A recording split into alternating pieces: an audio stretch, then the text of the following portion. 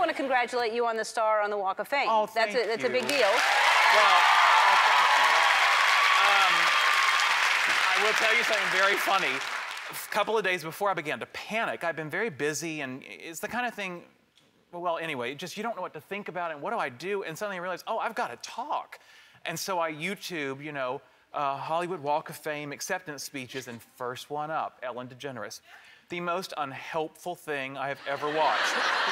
She's like naturally funny, and I mean, I sort of am, but it's not as easygoing as hers. Like, it's really easy and whatever. I was like, well, that sucks, and I can't do that. And so I made a much more serious and not somber speech, but the whole thing had sort of a funeral aspect to it. It does. It's like the next time people talk about you like this, you won't be here to see it, you know? Because it's a lot of people talking about you and what you've accomplished. Yes. And then so you got a wax figure the same day as well. That's what I was going to say. The same day they presented Madame Tussauds. There we go. Okay. This is really cool, and I really, really love it, and it's kind of amazing what they do. Not kind of, it's very amazing. That said, after the day of the memorial service, to go and see your dead body, essentially, was a little disconcerting. It's very well done. Yeah, it is. Because usually really you look at them and they're not as well done. I mean, there's some... This one, I came in and I saw the back of his head first, and even though not a view I normally get of myself, I completely knew it was me immediately. Yeah, how did you know you from the back? How well, maybe the shirt, I gave them that. It's true, though. I gave them all the clothes I wore to the not the fitting, what do you call it, the sizing, I don't know, when they measure you. They measured you, and did they... You haven't done it? No. Oh, they're fools. They need to get you in immediately. Do they? No. Yeah, no, that's not going to happen for me. Oh, Ellen, it's a wonderful day, and you'd look beautiful in wax. No. Like, they can... Write letters. Get involved, people. No, Get her in wax. I don't want it. Don't do that to me.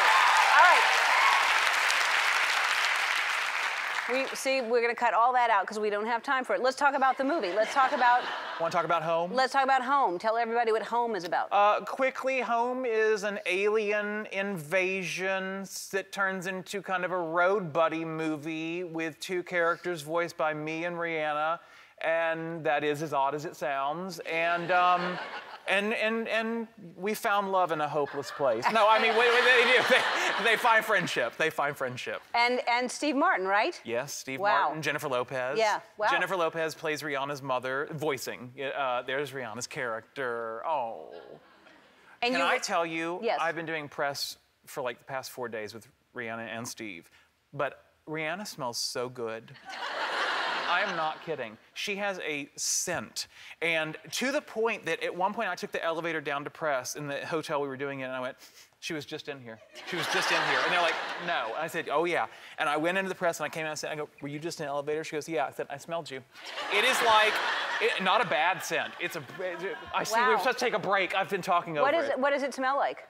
Heaven. No. Yeah, you have no idea. I love Steve Martin, and I miss him. I terribly miss her. I have this weird crush on her. Well, she's fantastic. I love her myself. She's amazing. I don't has she been on your show? She has. Of course she has. It's Ellen. Yeah. But I don't remember her scent. But next time... That's a shame. I'm going to smell her. You should. Next time, I want her, book her so I can smell her. That's a wonderful idea.